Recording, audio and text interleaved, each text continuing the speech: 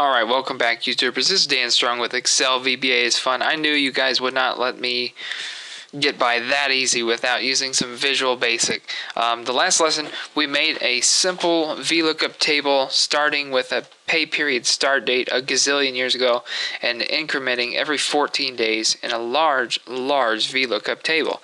So that if I typed in any random date, let's go 1998, it would give me the pay period start date because of VLOOKUP and a pay period end date. But however, we could make that dynamic. We could make it super easy for our other people. We could even hide this worksheet, and we'll do that in a second. We got to experiment a little bit. We're going to create a custom function, a UDF, if you will, a user-defined function that will allow the user to type in equals something rather, whatever we name it, and then they can type in their date somewhere else, and they can refer to the dates and use our simple function that makes it easy for them, so they don't even have to learn about VLOOKUP. God forbid, though. Everybody needs to learn VLOOKUP. But, just saying. Let's give that a whirl. Let's go ahead and get started by clicking Alt F11 to get in the Visual Basics menu. Let's go to functions number 2, and we'll plop a new function in there. Let's say start it off with function space, and let's give this a name. This is the name that they're going to type after the equals sign, so the shorter and sweeter the better, you know what I'm saying? So equals, let's see, the function is called, how about we'll do one called pay period start, like PPS.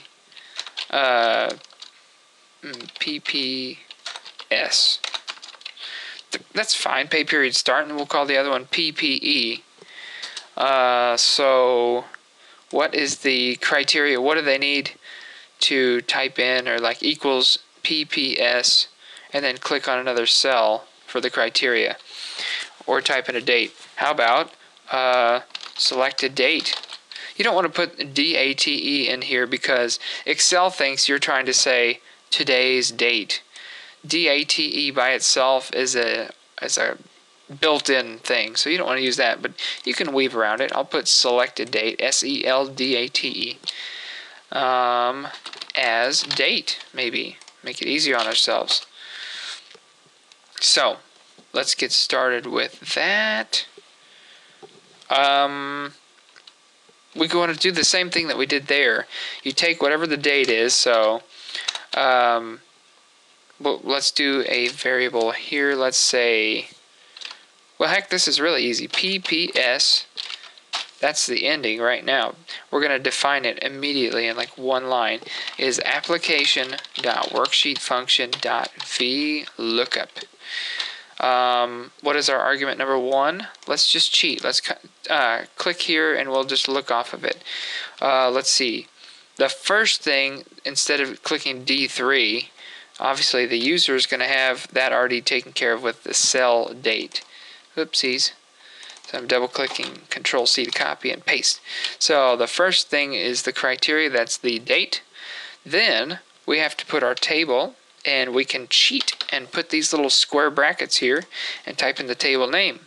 The table name was PPD table, and then we'll put a comma. We'll say there's only one column, and 1 because we don't want it to be an exact match, which is 0, or the word true, or the word false. We want it to be 1 or true. I know it's kind of confusing, but the 1 means an approximate match. Let's see how that works. I'm going to type it in right now, just randomly on a worksheet here, equals PPS. That's our user-defined function, pay period start. And let's say, oh no, it was PPS. It looked like it was a regular function. Uh-oh, I don't know what I'm doing. Let's change the name. How about PP start? There, PP start, and then PP start equals all that jive there. I guess PPS is something else. So let's try that again. PP start. Uh-oh. PP start. There it is. Came up. Oh, no. I guess we just did it wrong. What did we do wrong? Let's debug. That's a great idea, Dan. Thank you. All right. Just double checking. That was called PPD table. Yes, it sure was. Alright, well, what did we do wrong? Let's click this again. And when I hit enter, it's going to come right here. So let's see. VLOOKUP 3 to 1998 in the pay period table. 1, 1. Okay, sometimes VLOOKUPs don't like your cheating ways of putting these brackets. It could be that. I'm going to hit F8 just to see what happens there. Okay, no, they're not liking that. Okay, fine. Let's try it this way. Let's put range. Oh my gosh, didn't mean to hit the enter key. Put range in quote in parentheses. May not work. We may have to get more specific with the page that the range is in. Let's hit F8. And let's see what happened there. Well, this is interesting.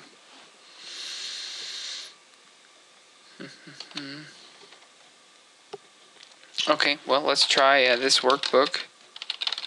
.sheets. And what in the world was the sheet name that we're on? Pay period. Okay, fine. Pay period. Dot range. Pay period table. Blah blah blah. Let's see if that worked.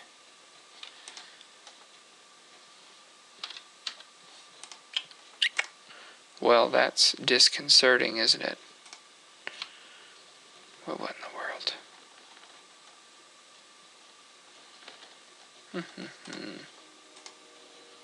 I don't know. Maybe we don't want it to be a date.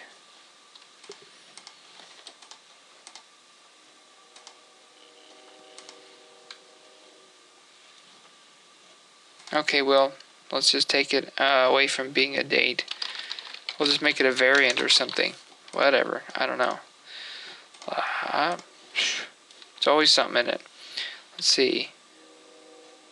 Well, holy crap. There you go. It doesn't like that. See, now you know why I do not declare my stinking variables. Because they get angry at you at the slightest drop of a hat. So I just make that a variant, or you could even just leave it a regular old variable with no specific type.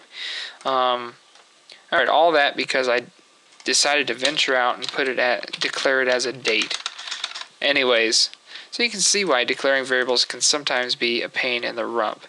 Because it wanted to keep it a serial number. It didn't want to calculate it by, the date format or something. But anyway, so now our employees or our friends or whatever or ourselves can say equals PPD or PP start, and just click on a date and shazam, there's pay period start date.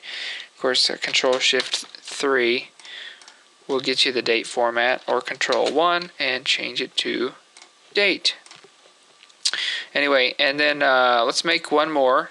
We'll do the pay period end equals PP end. Let's try that. So I'm going to copy that lovely little line of code. In fact, I'll copy the whole thing. Function PP end. Let's do that one. And then you got to change this part to end. Okay. What are we doing? We are finding. Let's just do. That'll be PP start, and then PP end will be equal to PP start plus 13. Meaning, 13 days after that Saturday will be the Friday. That's the end of the pay period. Holy cow, let's try this. I'm so excited. So remember, PP end, whatever you want to end up with to end up in the cell had better match your function name to be equal. So anyway, enough talking. Let's try this. Equals PP end of that one. What's the pay period end for that date? What do you mean argument's not optional? PP start. Oh, okay, that was dumb. Alright, made another stupid error. Don't use the name of another function as one of your variables. They don't like that. So let's do stdate, start date equals, you can put anything you want, but as long as it's not the same as another one, they're going to get cranky about that. Anyway, let's try this. Oh my goodness. Okay, stdate plus 13. Oh my. So many mistakes, but nobody's perfect, huh? So Control 1, change it to date format. Oh, that looks beautiful. So now we have PP start of D3 here and a PP end of D3. So that is pretty rad. So PP start, oops, equals PP start of that date and equals PP end of that date. We can change it to anything we want within the range of within the scope of our table. How about 2/15, 2004? And there's the start date, and there's the end date. And sure enough, it agrees with this. So thanks for watching, and that's how to do our function of the VLOOKUP that we did earlier, but just to make it ridiculously simple. If you wanted to teach people, hey man, I just made this new function, and we can talk about creating some kind of add-in later to make that easier for them. But thanks for watching.